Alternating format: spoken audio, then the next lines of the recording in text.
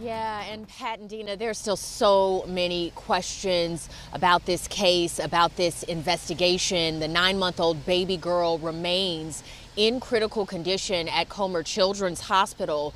Crisis responders were out this morning handing out flyers announcing a $1,000 reward for information leading to the shooter in the case. Police did say this morning that someone is in custody and charges are pending. Earlier this week, a person of interest was released without charges.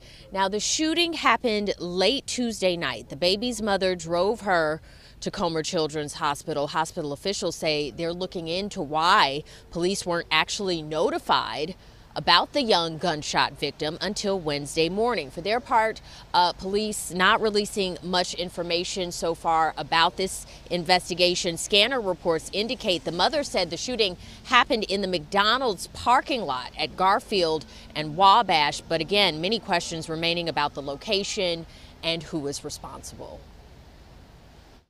For you to leave, state that you left the baby inside of the car and you came back and all of a sudden the baby was shot.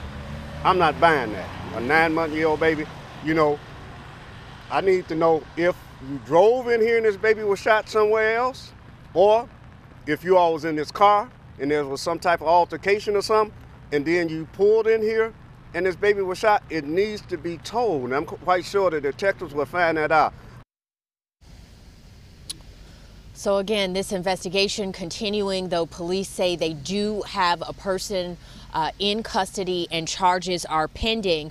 Andrew Holmes, the community activist and crisis responder, also calling attention to another unsolved case, the unsolved murder of 5-month-old Cecilia Thomas. She was shot and killed in South Shore in June of 2022. There's also a $1,000 reward for information leading to the shooter in that case. Reporting live from Washington Park, Gaynor Hall, WGN News.